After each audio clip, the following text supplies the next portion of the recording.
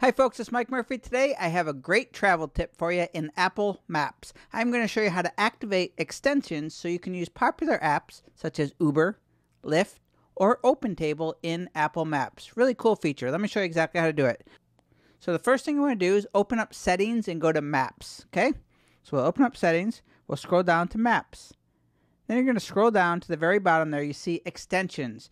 All you need to do is turn on the extensions. You do need to be signed in to Lyft or Uber in order for them to work, but we're just going to turn these on. Okay, so once you enable the extensions, I'm going to first show you how to use the Uber and Lyft integration in Maps. So go ahead and open up Maps on your iPhone or your iPad. Now choose any location. Perhaps your local watering hole would be a good place to start with the Lyft or the Uber. I'm going to choose Patty Murphy's Irish Pub. You can see here, it brings it up on the map. Directions is what we want to choose, so click on Directions. Now on the bottom here, we have the typical drive, walk, transit, but this last one here says Ride. Click on Ride, and now you can actually order a Lyft or an Uber right from the Apple Maps. Pretty cool, huh?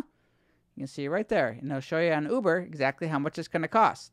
Okay, so now I'll show you how to use the OpenTable integration. Go ahead and click on the search bar. You can click for food and restaurants right here. You can look at all the popular ones if you're in an area you don't know, or you can go into your favorites and choose a restaurant in your local area that you want to go to. Simply click on the actual name of the restaurant, and now you can see right here at the very top, Reservations. You click on that, OpenTable, and now you can actually book your reservation right through the Apple Maps app. You don't need to go into the OpenTable app. You can do it right there. So if you use Lyft, Uber, or OpenTable on your iPhone or iPad, all you need to do is go into Settings and turn on the extensions, and they'll be integrated right into Apple Maps. Apple says that there's going to be more extensions coming, but it's kind of limited right now. Yelp is already built in. Apple Pay is also built in. Handy feature when you're traveling or when you're just getting around your own town. Cheers.